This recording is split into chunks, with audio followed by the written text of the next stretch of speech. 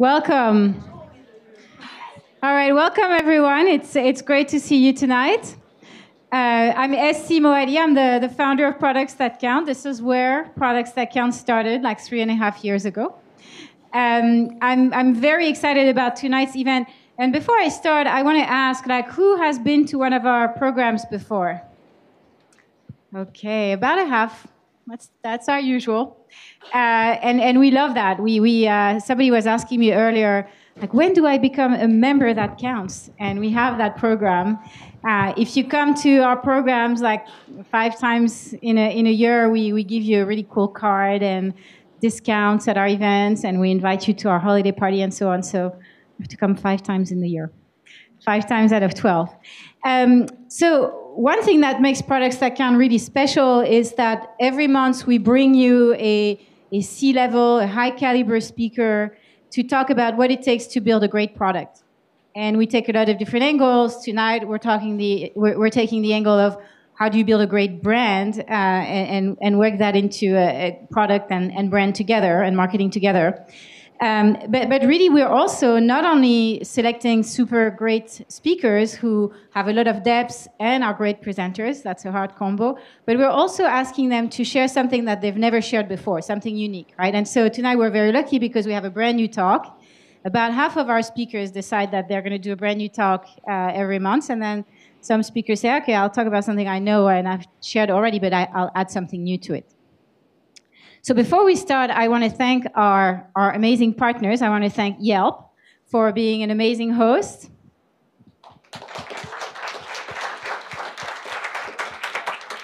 Those guys have been with us from day one. They're an amazing team. You would love working with them. The team that we work with has been there for 3+ years, so it's a great place to work. And if you're interested in careers, there's a big Yelp sign right back there, red. Go talk to them after the program. I also want to thank Amplitude, another sponsor. We're also very lucky to be an investor in Amplitude because we believe it's not only a great product, but also a fantastic business. If you want to talk to the Amplitude folks about setting up an analytics platform for your product that's both very easy and very powerful, they are right over there. If you want to look back, they're waving at you right here.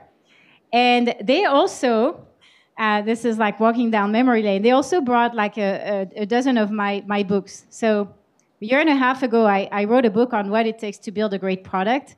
And I did some of that promotion for a little while. So I was signing my books at Products That Count every month. And I see some smiles yes, we have your book, Essie. I actually have a picture right there with everybody holding my book the day that it launched. And so the fact that they brought those books, it's really an awesome trip down memory lane for me. So I'll be signing them after the event if you want to get a free copy and read some of my thoughts on building great products. So thank you for doing that, you guys. I also want to thank mParticle. mParticle is a great data infrastructure platform that you want to have if you have a lot of different data sources to get visibility into your product. Can I have the folks from mParticle? Yes, over there. Thank you very much. And then Pragmatic Marketing, which is a great organization if you're looking to learn more about get training for your team about what it takes to build great products. We really respect their programs. So thank you to all of you guys. And without further ado, I want to say welcome back to Biddle. Gib is a favorite speaker at Products That Count. He gets an amazing Net Promoter Score because after every event, we always measure the quality of our events and we treat our events the way we treat I used to treat products when I was building products. So we measure the Net Promoter Score, and so we ask, what did you think about this talk? And Gibbs always gets great ratings and great feedback. So I'm really, really thrilled to welcome him back and look forward to his talk. Good. Welcome. Thanks a lot, I see. How many marketing people in the room? How many folks building products? Engineers, product peeps? Okay, 50-50. How many of you have arms? I need to see them all for a moment.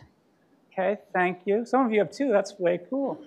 All right, so I have a little pop quiz for you. I have in my pocket, in my back pocket, $50 gift certificates for either Uber or Lyft.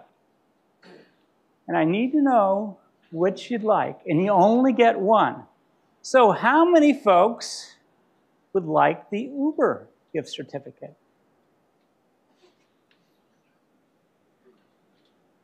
All right. Oh, I heard a little hissing. What was up there? Okay, and how many would like the lifts? Ooh, yeah, there's some lifties here. Just so I know, are there some Uber peeps here too? I didn't hear the woo-woos. Ubers? Oh my gosh, thank you. They're back here. All right, so I've been asking the same questions for a few years. Tonight, I'm going to give it about 60% to Lyft and about 40% to Uber. And I promise you, about 2 years ago, it was about 80% Uber, 20% Lyft. I learned a lot about the personality of the room with this question.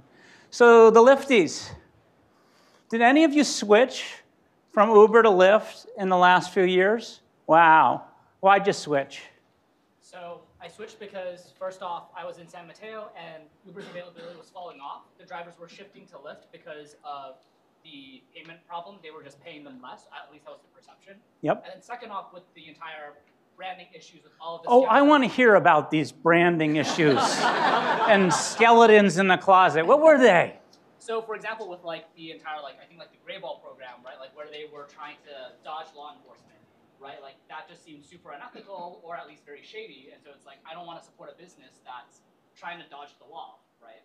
Wow. Anybody want to add to this? Switchers? Yeah, I got a switcher in the back. I can't say I did switch, but the idea of switching now is high because of the latest article where they apparently trying to get around safety protocols with their auto driving so that they take out the safety side.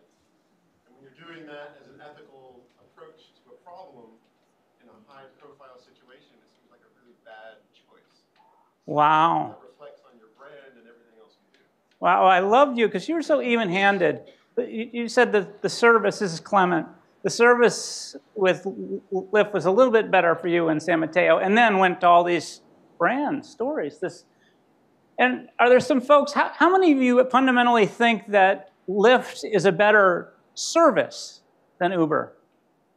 Ooh, a few, but only a few. How would you measure better? Go ahead. I think I've never had a female Uber driver, and I've had many Lyft drivers, and I think safety for a driver and rider, I presume, is higher. Wow, I hear you. Okay, so we've been talking about brand. And I got into this to understand me as I actually joined Electronic Arts as a startup in marketing. And then I wanted to build stuff, so I switched over. And I have been engaged with many different companies where marketing people fought with product people. Can you believe it? Okay? And really this talk is about how those teams can work together, where it's the job of the marketers to define the brand, it's the job of the product peeps to bring it to life. The reason I care about the brand is the way I look at my job. As a product leader, the job is to delight customers in these hard-to-copy, margin-enhancing ways. And margin-enhancing is just a fancy way of, say, make money. So what are some things that are hard to copy? Like, for instance, with Netflix. What's hard to copy about Netflix? The content. What kind of content? The original content. And I actually call that economy of scale. They can afford to spend $300 million on The Crown because they're so frickin' big now. What else is hard to copy? Why would you not, as a punk startup, compete with Netflix today? Scale, okay? Infrastructure. There's some unique technology they have. What is the unique technology that Netflix has? Right, and they actually know the member tastes for 120 million people worldwide via their personalization efforts. Amazing. What else is hard to copy? For the original content, I'm going to give you a hint. This talk is called Branding for Builders. So I got engaged in this. These are the different things that I can usually work to make it hard for other folks to copy.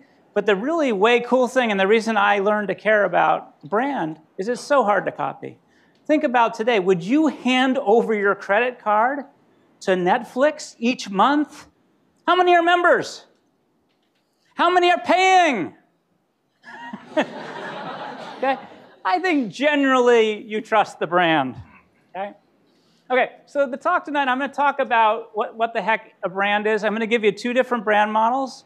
We're going to be working for SC tonight because we're going to work to position the service called Products That Count as well as the brand. And then I'm going to show you what the evolution of the brand at Netflix looked like. And you're going to feel good because you'll realize how sucky it was in the beginning. Okay? So what is a brand? I did what I always do. I go to Google, typed in, what's a brand? And it disappointed me. It said it was a type of product manufactured by a particular company, or it was an identifying mark burned on livestock. So I gave it an F. I gave it a fail. Okay? Deeply disappointed. And then I heard lots of chatter. This is my favorite. Don't worry about the brand, just build a great product. I know we've all thought that, and there's a lot of truth in this. Oh my gosh. The most powerful brands are built from the heart. I'm tearing up right now. Their foundations are stronger because they are built with the strength of the human spirit. Brand must be important. Billionaire dude, your premium brand had better deliver something special or it's not going to get the business. I found Laura Bush. Brand is the unique story that consumers recall when they think of you. In a lot of cases with Uber, you guys were reading me negative stories. So here is the definition that I'm working very hard for Google to pull up the next time you ask. My definition is a brand is a story that builds a trusted relationship between the customer and the product. And it's got these different components. It's got positioning. It's got a customer benefit. It's got personality that trains you on how you should relate to it. It has aspiration. And oh my God, it's got emotion. So I'm going to work through all of these elements tonight with you in these 2 different models. So I want to start with the simple concept, which is, what is this word positioning? What is it? I need your help. Where are those lifty people? There's like 4 of them sitting together. You're hiding now. Okay, well, I've got an engineer. What is positioning, Tony? It's where you are in relation to everyone else. It's great. And where does that position live, Tony? In a consumer's mind. It's great. Was that you, Laura? No. Fantastic. Well, she made you look smart, Laura. We appreciate that. Okay, so positioning is the place a brand occupies in a consumer mind. Now, you're all experts in positioning, and I will illustrate that for you right now. So in a moment, I'm going to yell one word, and you tell me the brand that pops into your head first. So I say safety. Oh my God. You know, that's a very clearly positioned brand in your heads. I say, this is where it gets a little muddled, Honda.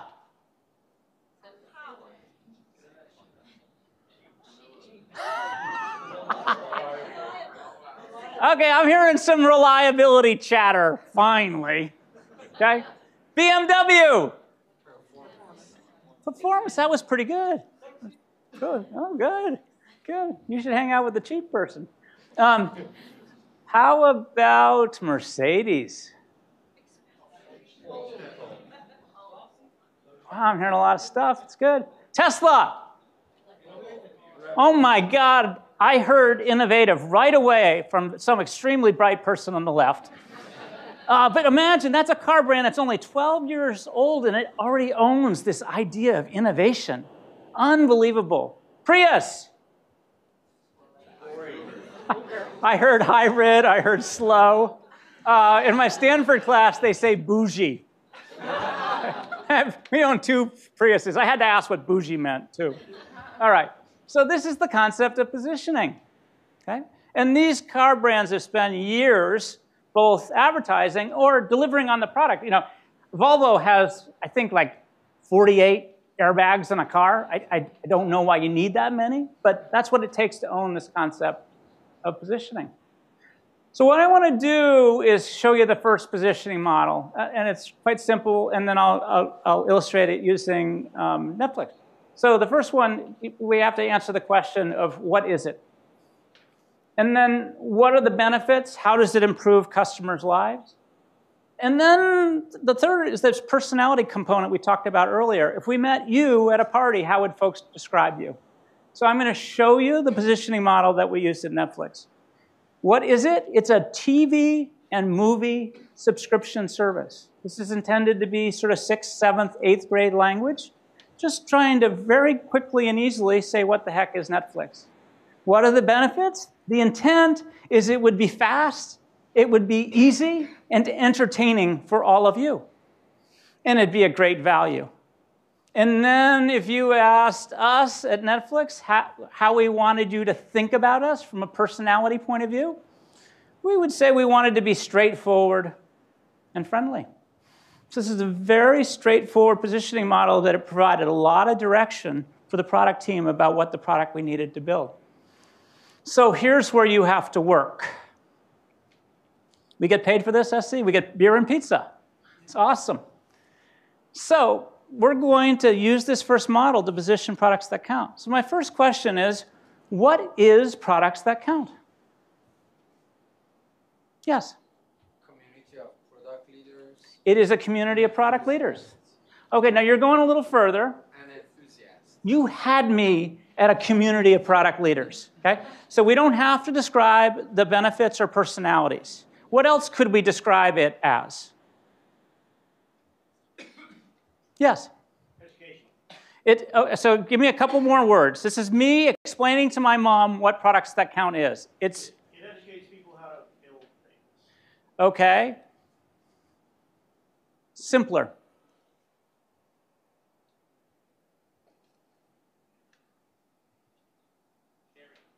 It's sharing. Okay, we're getting to the benefits now, I think. What is it? Yeah, hope. It's a community that helps people who care about building great products become even better at their craft. Okay, too long for me, Hope, and I love you. Okay, well, we'll see what SC, I'm going to show you the examples in a second. How does it make your lives better? You got it. Why are you here tonight? What were you hoping for? Helps me to build things. Okay, so you're going to learn how to build things. What else are you hoping for benefits from something like tonight? You will network in order to build better products, okay? Get better jobs, build cooler stuff, whatever. And if you met products that count at a cocktail party, how would you describe him or her? Rich. I guess that gets a second date sometimes. How else would you describe the personality of products that count? Imagine what SC aspires for this organization to be. Okay, so we're describing a person. So the person is amazing. Okay? What are some other personality characteristics you might give to it? Community builder. Think about, that's good. Yes. Thoughtful. Innovative, thoughtful. These are good words. Engaging. Engaging. Okay? These are personality words that describe how you want the brand to relate to your customer.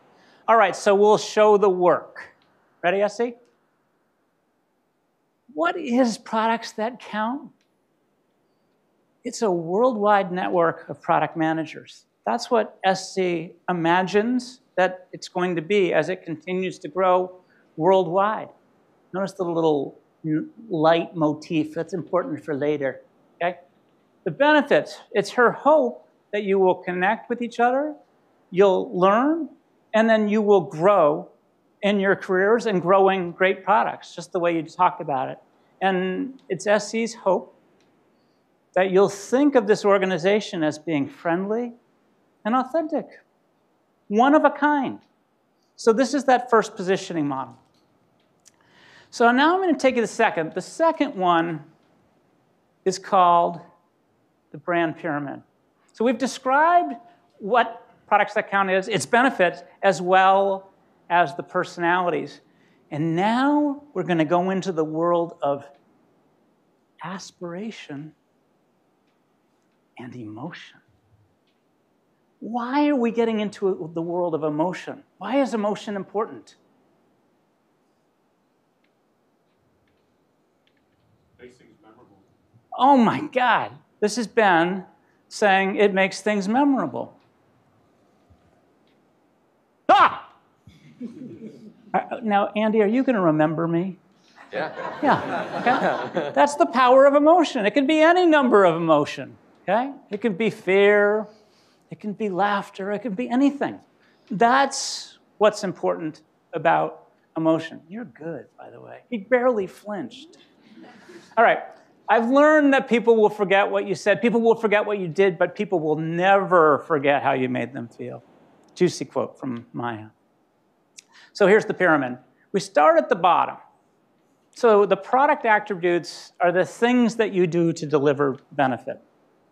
And then if you work up a step, it's how you improve customers' life. Those are the same benefits from the first positioning model. And then you get into the next layer of this pyramid, which is emotional benefit. How do you aspire to make people feel? And the last is the aspiration. We're all building products to dent the universe. So what is the something bigger about your brand? So I'm going to illustrate it.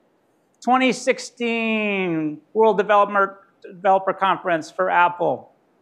These are people waiting 3 hours before the door opens. Okay? Do you think they're into Apple? Who remembers this? What was going on here? Hope, what was happening? The anvil was thrown against the man, okay, breaking the status quo. Remember this first little user-centric, friendly little desktop machine? And think about the positioning here, okay? Who do you want to be here? Who are you?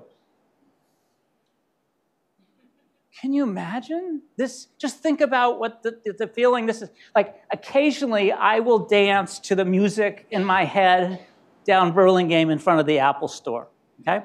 You know, think about what this is talking about, what it's wanting you to feel. And then who's this dude? Picasso. Why did they choose Picasso?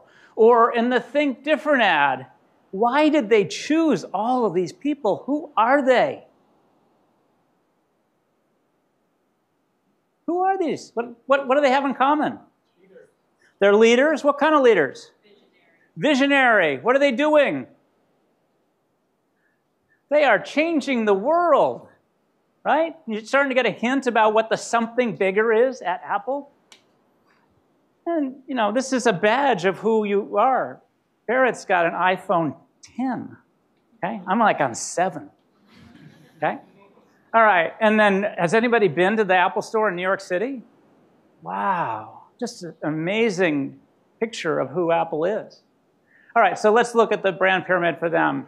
The bits and bytes about what Apple provides. In the old days, it was personal computers, it was printers. Today, it's all about mobile digital products and services. And the benefit, they work to make you feel, to deliver creative skills, make you more productive, and the easy human-centered design.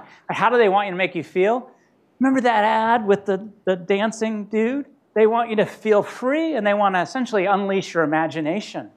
Now, would you pay $200 more for a product that does all these things? Yes, okay? My MacBook Pro costs $1,400, and I could have gotten the Dell for $700, but I'm one of the cool kids, damn it, okay? And the something bigger at Apple is revolutionary innovation. Can you see the power of a brand at work and why you would pay extra money for this? It's amazing. And yes, they had a wonderful ad campaign called Think Different that embodied all these ideas. So now I'm going to show you Netflix. So the product attributes, the bits and bytes of what they deliver. Today, it's TV and movie streaming. And increasingly, it's original content. In the old days, it was DVD by mail. Those attributes changed over time, but the benefits were very consistent. Fast, easy, entertaining, and this great value. We wanted you to feel delight. We were positioning ourselves against that bastard Blockbuster, where I would go in, I would spend 15 minutes wandering the rows, and then I would wait 10 minutes in line to pay, the snot-nosed kid. I would take the DVD or the whatever those things, cassette home, and then my family would say, Gib, Dad, we've already seen this. And it got worse because I failed to return it and I had to pay the late fees. Okay? So you can see why we were trying to create a delightful experience. The something bigger for us, we were trying to provide this escape from reality. Think for a moment about the first time that you went to as a kid, a movie theater on one of those, like when you saw E.T., this escape from reality. This was the idea we were trying to deliver.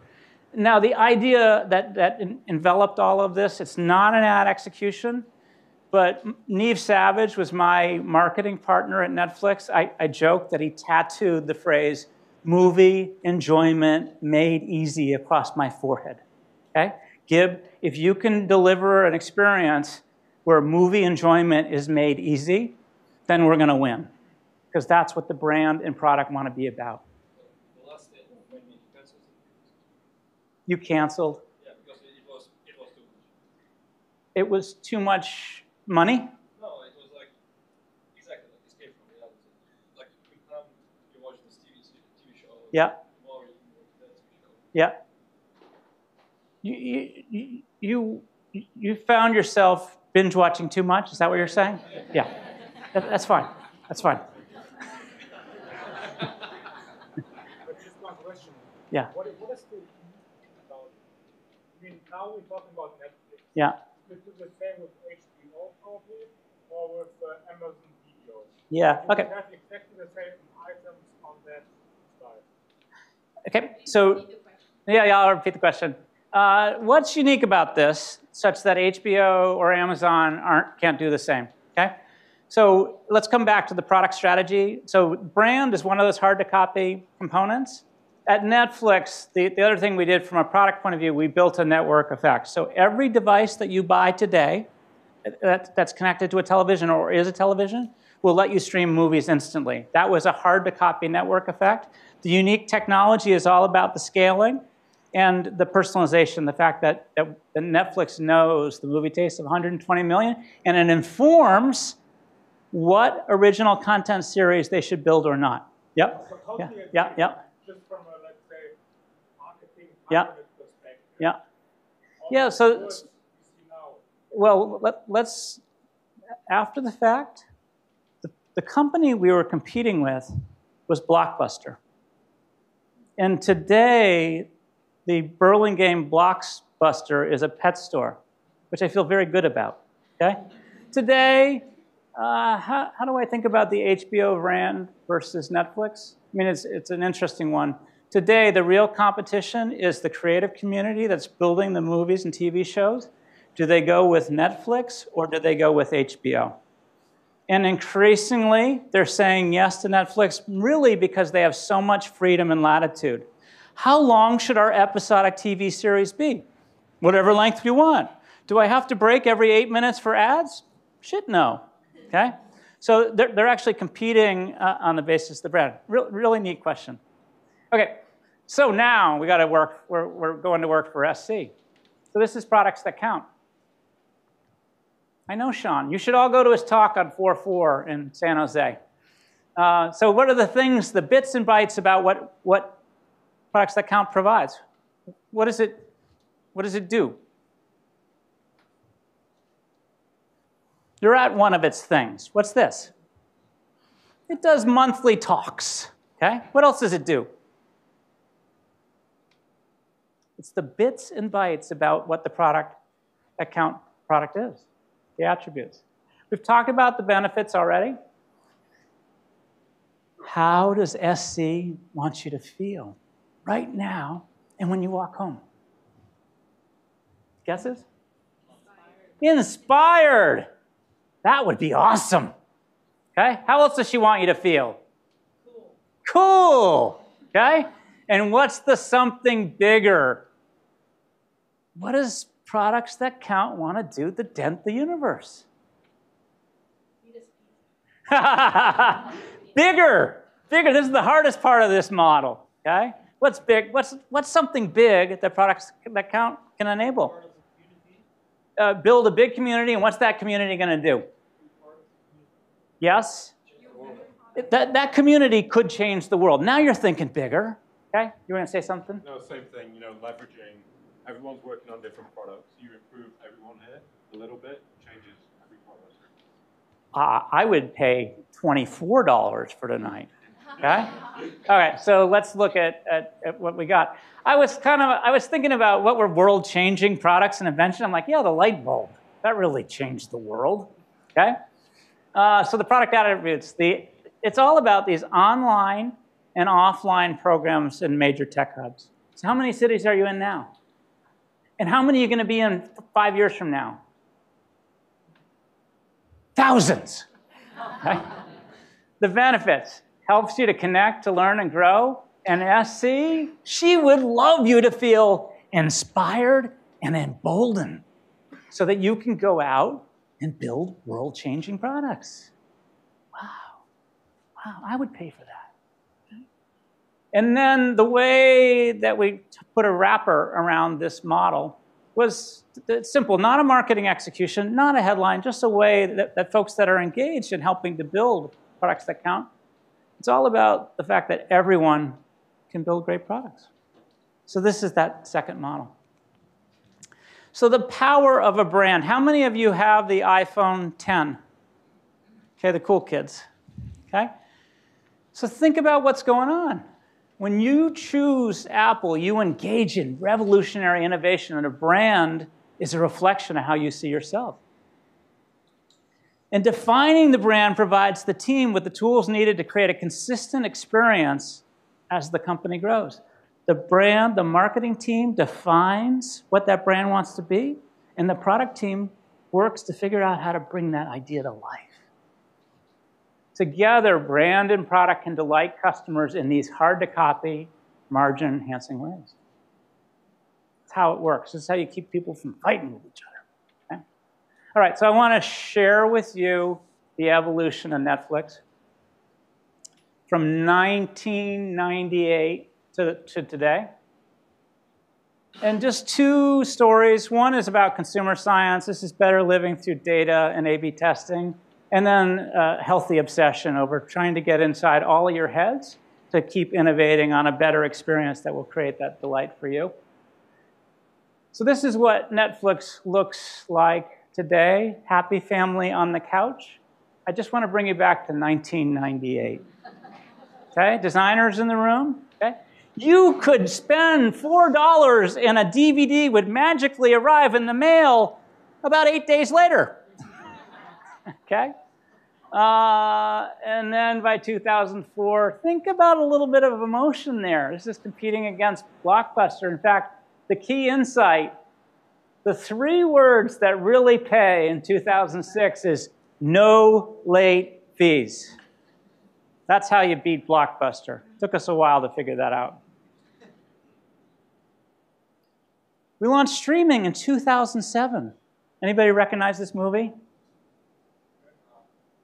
Is it Red or is it Dragon Quest? I'm not sure. The point is we launched with 300 sucky movies.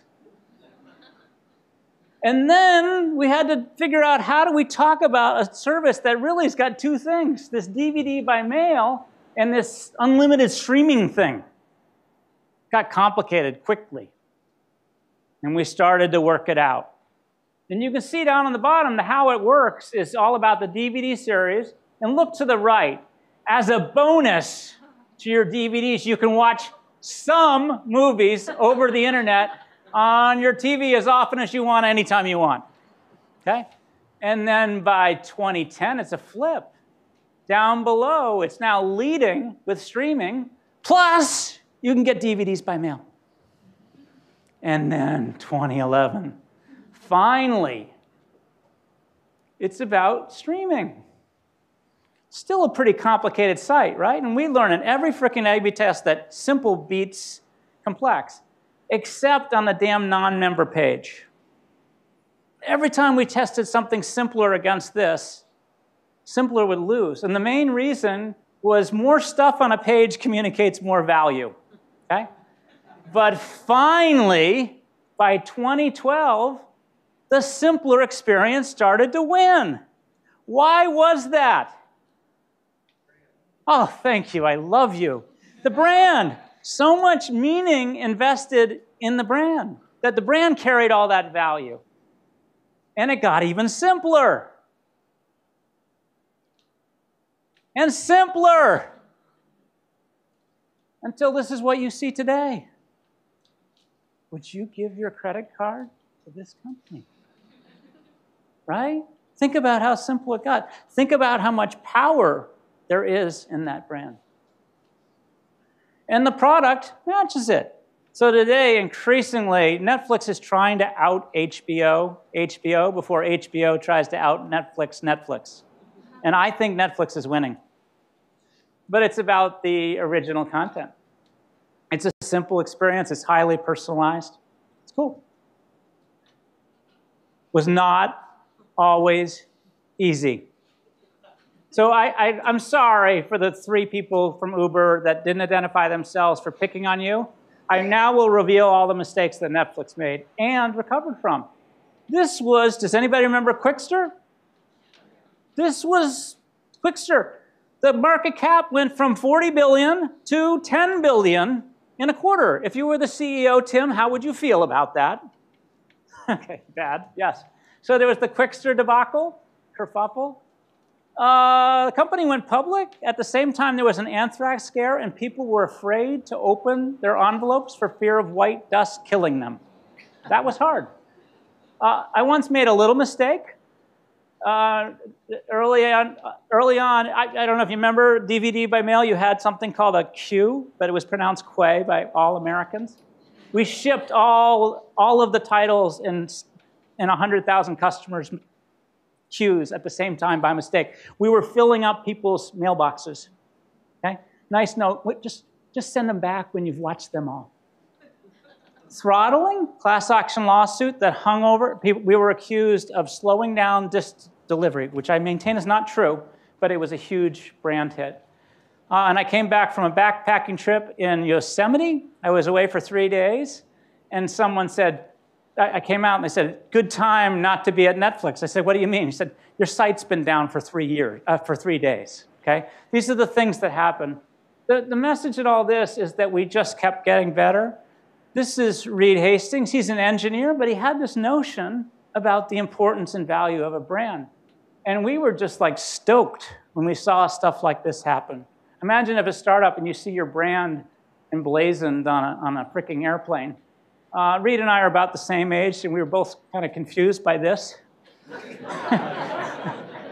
But Google let me know what it was about. So for you this evening, what I encourage you to do, and I know Essie will be doing this over the next few years, think about the positioning of your brand and your product. So work through the exercises to define sort of the true north for your product team. And if you're in product, make sure you understand what the positioning and the brand that your marketing partners hope that you will deliver. In that Netflix evolution, every freaking 2 weeks, we were sitting in focus groups and then committing these new ideas to A/B tests. And we tested those non-member homepage that I shared with you every 2 weeks for life. And that's how we got insight about how to best package and position in ways that resonated with all of you over the years. And that's my notion of A/B test the homepage forever. Because that's where you really learn about what will motivate customer behavior. And then you got my message about how brand and product can work effectively without killing each other. So with that, I have a juicy quote. Today, brands are not the preserve of a marketing department. Brands are too important to be left to marketing or any other department. Organizational ghettos do not create vibrant, world-changing brand. I have a little secret. So with that, I'll say thank you and invite questions from you. I think I have time for those. Great. So you guys have some questions? Andy. Sorry, this came like a couple slides ago, but when did you guys notice at Netflix the term Netflix and chill, and did your branding team, double down on it? What were some of the stories that, I guess? Yeah, so the question was about Netflix and chill. When it started to pop up, what did you think about it, and did you do anything about it? My introduction, there was a dude at my door at Halloween. He had a red Netflix shirt and a bag of ice. And I asked him what he was. So that's when I began to learn about it. I guess, so no, we didn't do anything to double down or take advantage of it. People started using it and it blew up. Yeah, and I think we were surprised and delighted and anxious all at the same time. But it was really neat. Like in the old days, I was like totally stoked if somebody saw me in airport security and said, "You work at Netflix," because I had a red backpack. So it was. So I guess I was generally positive compared to back then. You had a question. Yeah. Yes. Were there any brand complications when there was this controversial decision by the CEO of Netflix to separate mailing and like a streaming subscription services, or was it irrelevant to that? Yeah. Okay. So the question was about Quickster. So just to remind you, what was going on with Quickster was we had about 90% of our customers were streaming, binge watching, and about 10% were getting DVDs by mail. We were all students of the innovator's dilemma, and we had killed Blockbuster. Blockbuster spent too much time and attention on retail and not enough on the future. So we didn't want to be guilty of spending too much time on DVD and not enough on our streaming future. So the solution was to throw all of the DVD people out of the building, and that formed Quickster.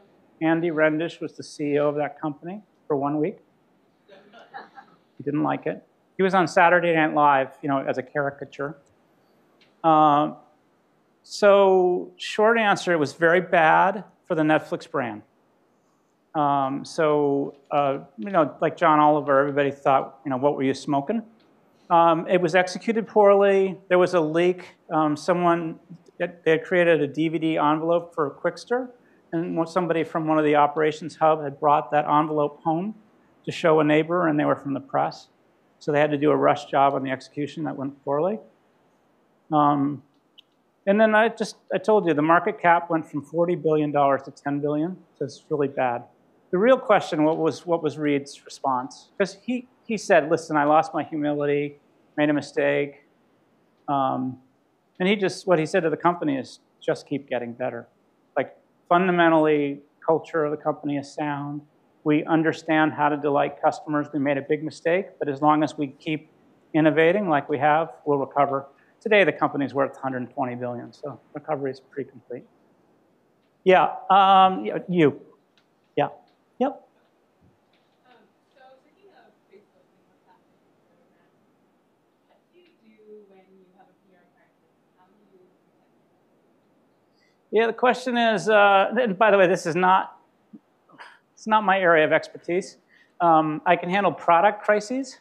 But the question is, Facebook has got a bit of a challenge today with issues around privacy, and what do you do? Lifties, any marketing professional want to answer the question for me? Is that possible? Where are you, Lifties? Here? I heard you, but can't see you. Do you have a good answer for how to handle a crisis like that?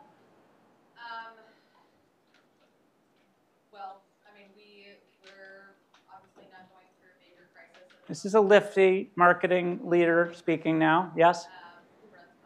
Yeah.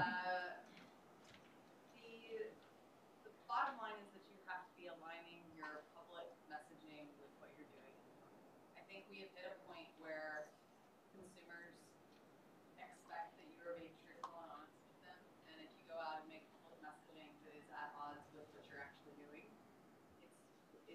way too risky for you to be put in a position where you are caught on the carpet because you are actually doing something that is at odds with what you're telling the public that you're doing? Got it. So here's the answer, Mark Zuckerberg.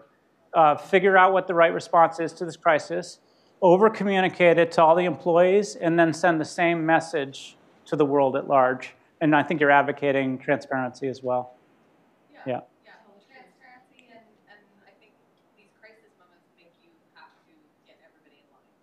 It requires, if you're going to be clear with your external constituents, then you have to get everybody internally in line that you're going to be both the same internal as you are external.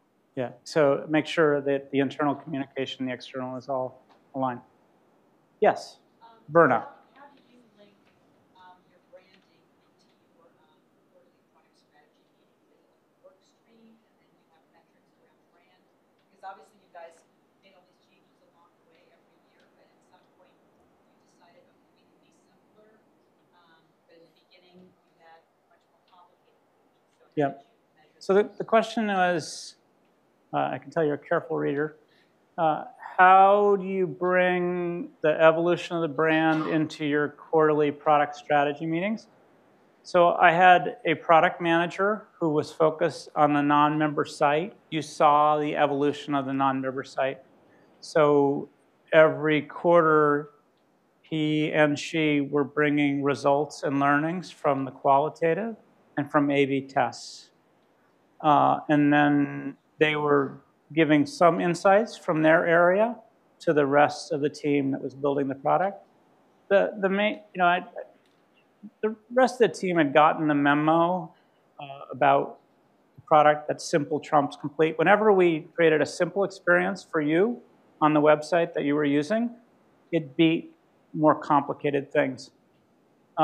So I told you the last place that worked was on the non-member page. And it was fascinating. I mean, they had gotten the memo from the rest of the product team, like, frickin' make a simpler non-member page. And they were baffled that it didn't work. But I think, our explanation was more stuff on page communicates more value. Yes. It's pretty clear Apple's entering the streaming market. What do you envision their product to be when they launch? And what is Netflix doing? What do you expect Netflix is doing to prepare for that, or are they doing anything? Yeah, so the question is, he's pretty sure that Apple is going to, do you think they're going to do original content? They're spending like billions of dollars on it. Yeah, okay. So he believes that our dear friends at Apple will launch their own original content. The question is, what do you think Netflix is doing about that or should do that?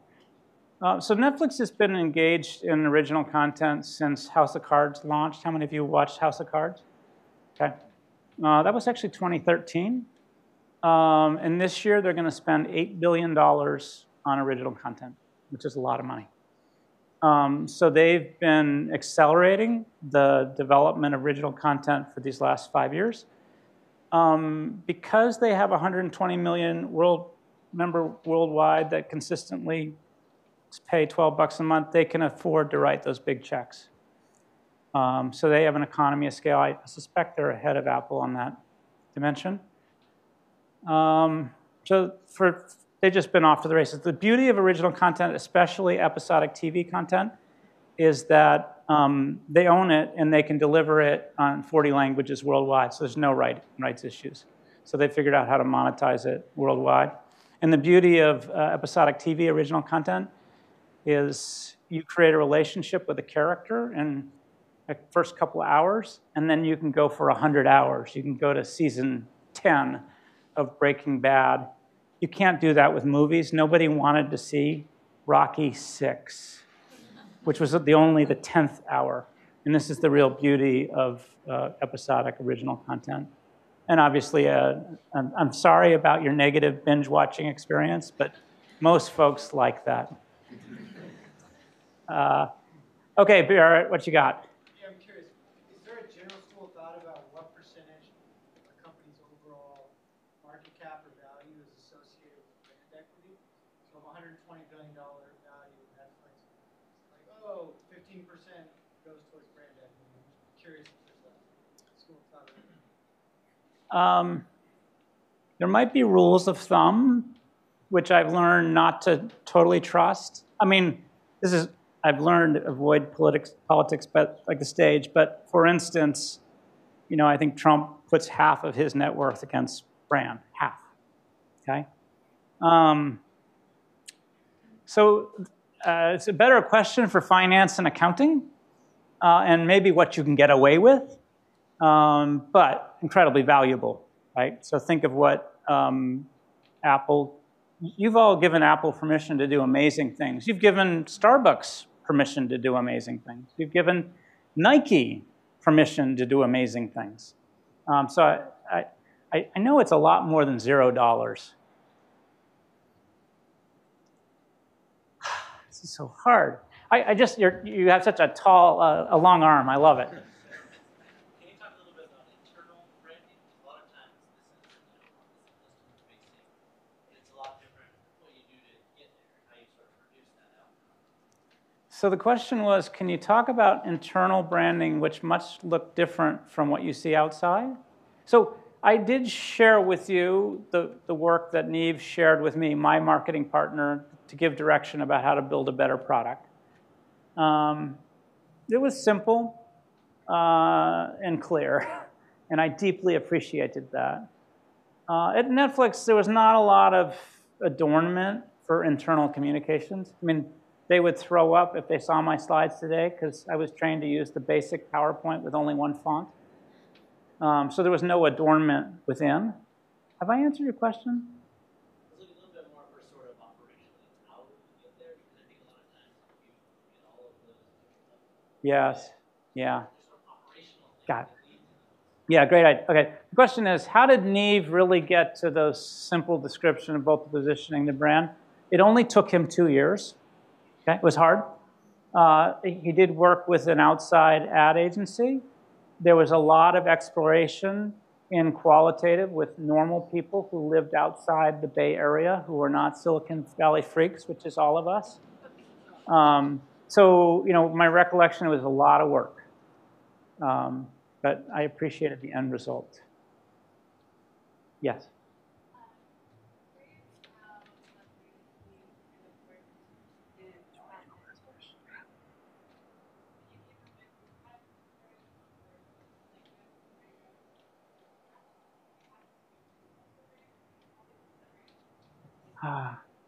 Yeah, great question. So when folks in product were building new interface for the movie display page or whatever, how did the consulting work with the marketing and brand partners to make sure it was on brand? Is that the question? Among other things? Yeah. Yeah, so I'm going to give you a surprising answer. So the thing in Netflix, it's all about being tightly aligned and loosely coupled. So the product team was building a great product, and the marketing team was building a great brand. And we worked to absolutely minimize the amount of interaction. So I could make product decisions like what should a movie display page look like or the home page look like without talking to my marketing partners, in the way that they didn't need to talk to me to talk about how Roku used the Netflix brand. Yes, there were some mistakes, and we fixed them later, but the cost of coordination is super high because it slows down all the decision making. And so I could do that same model. Nobody in content would ask if we should make an investment in original content of me, and I didn't have to tell them how I was planning to merchandise it either. So the concept was tightly aligned. We all understood the overall strategy and the metric, and only loosely coupled, so to keep us nimble and fast in our decision making. Yes? Curious to know what qualitative or test results were you getting that led to the concept of binge watching? Such a game. Yeah. Okay. The question was, what was the thinking, testing, et cetera, around binge watching? I got to confess, there wasn't a lot of thinking, and there wasn't any testing. So remember, we had 300 titles available. We had some episodic TV. We were at an amazing disadvantage. And we hated Windows. Windowing is a movie comes out on a theater and we can only get the rights to it 3 months later. We just hated that concept because it didn't seem to be pro-you, pro-customer. So we said, okay, we're just going to put it all on a site and people can watch it at whatever pace they want. I swear to God, that's what I remember, okay? Maybe there's been debates since about other ways, but it seems so right thing to do, customer-friendly, create more value for them. And again, I'm really sorry about your experience binge watching. Okay. Okay, good. No. I mean, honestly, there's a little seasonal effect. People, as summer approaches, the weather gets better, and they cancel, and then they just turn it back on in September, like whatever you want. Okay, this is the last question. How many of the new projects or innovations you do you test with consumers before you actually do it? Okay, the question was, do you test with consumers before you actually launch? Yeah, but how much? How much? A lot. Yeah. Okay. Okay. So the question is, how much? So I recognize I am no longer at Netflix. My guess today, Netflix is running 1,000 tests in parallel right now. So it is a consumer science machine. There's a lot of machine learning, largely figuring out what you would like to watch and not watch. Yeah. So you were telling us binge watching. Yep, that was early days. Yep. Okay. Yeah. Yeah, it has changed. Yeah, the puzzle that they're deeply engaged in today is new content types. Would they ever do sports? Would they ever do news-like things? I don't know. But the real question is trying to figure out each of your member tastes through the personalized algorithms. All right, so I said I had a secret. Today's my birthday, so the gift I would like from you is feedback. So SC has already sent a link to a Net Promoter Survey for me, as well as a PDF of the presentation. But if you don't have time to wait for that email, you can go to my little baby website, and the first thing you'll find is click here to give Gib feedback, because it's his frickin' birthday, okay? So thank you very much. It's been a joy to be with you. I'm going to hang out forever, have a beer. I can answer a zillion questions for you as well. Thank you. Gib, thank you, and happy birthday. Thanks. Thank you very much. All right, well, so one thing we're going to do now is shout-outs. So shout-out, this is how it works. You come over here, and if you want to tell people you are hiring, you're looking for a job, you're launching a startup, you're looking for co-founders, you're looking for founding, whatever it is, come here, and you're going to get 10 seconds each to make your announcement. It's one of the best ways to get what you need. So please line up right here. While you do that, and please bear with me for another minute, while you do that, please gather here. I want to tell you about the talk next month. We're going to be switching gears completely, and instead of talking about brands and aspirations, we're going to talk about security and how you take a deep tech security product and build it up. And I've invited the head of growth, former head of growth at RSA to share those insights with us. It's next month. All right, come on over. Thanks, SC. I'm Eric Du. I'm CEO of Bullseye Inc., and we are offering you mobile flow. I love my phone. I love mobile products. I love the aluminum, the glass, everything associated with it. But we make this product that sticks to the back of any device. We're the only ones that offer you mobile flow. This isn't just a direct competitor for everyone else you've seen, like pop sockets that sticks to the back of your phone. It's all aluminum. You spent a lot of money on this great product that gives you the most attachment to all the information ever in the history of humankind. Why not get a quality experience? It's not just this product. It's the 6 colors we're going to be offering to complement your phone. It's not just that. It's the flow experience you get of taking this and sticking it, right?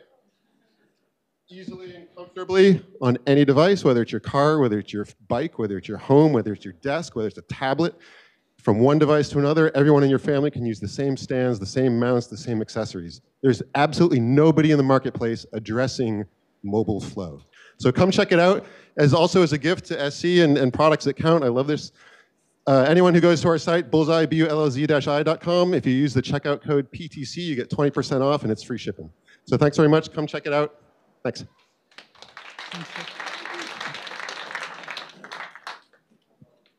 Hi, everyone. I'm Clement. I'm a product manager at Blend. And so, please bear with me. This is my first time doing a recruiting pitch.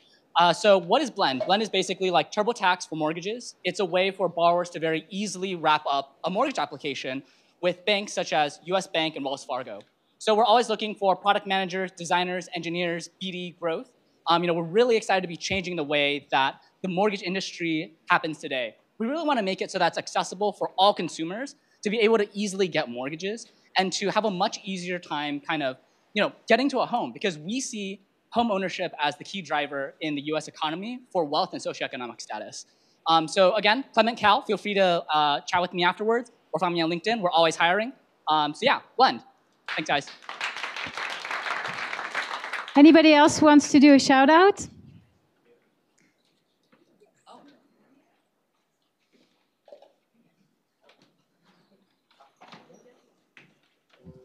My name is Tony. I'm a kids coding teacher. I run an online school called Block School. We teach kids in about 15 countries via video chat in a fun Minecraft-like world.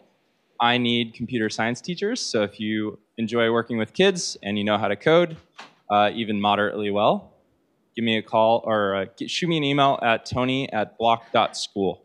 Thank you.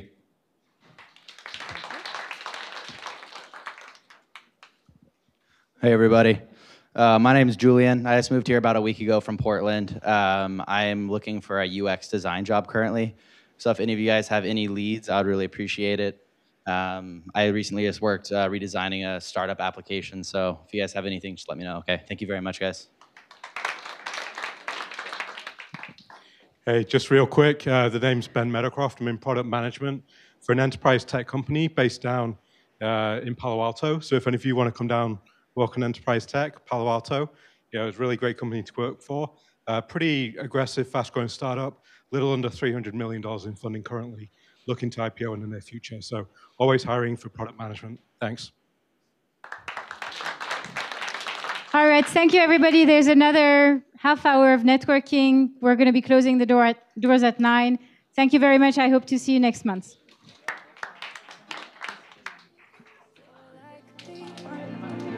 Baby, that's so like me. I don't know why I always run away. I don't know why I always run away. What we had was special. I know what we